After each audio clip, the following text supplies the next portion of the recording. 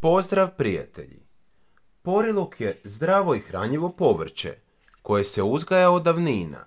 On pripada istoj porodici kao luk i češnjak. Ipak za razliku od njih, kod poriluka se koristi cijela namirnica, a ne samo podzemni dio.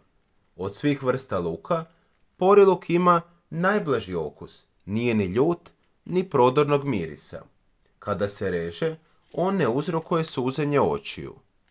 Poriluk je sjajna hranjiva namirnica koja je dostupna u zimskim mjesecima, kada je manji izbor povrća.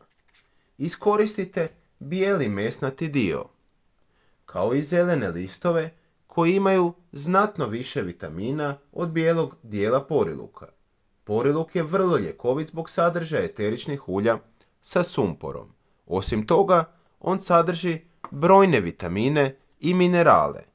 Poriluk je vrlo koristan za zdravlje štitnjače. Kod povećane štitnjače gušavosti stavljaju se topli oblozi od kuhanog lista poriluka.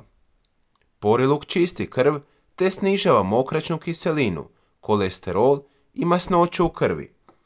On je osobito zdrava hrana kod upale vena i hemoroida. Poriluk brzo zaustavlja proljev i učinkovito sprečava zatvor. On snažno utječe na zdravlje jetre i bolji rad bubrega. Poriluk treba redovno koristiti u prehrani kako bi imali snažan imunitet. Osim variva sa krumpirom, od poriluka se rade pite, palačinke i prilozi. On se može poslužiti pirjan, zapečen i preliven umacima. Pišite mi u komentarima odakle me pratite. Veliki pozdrav, do sljedećeg videa.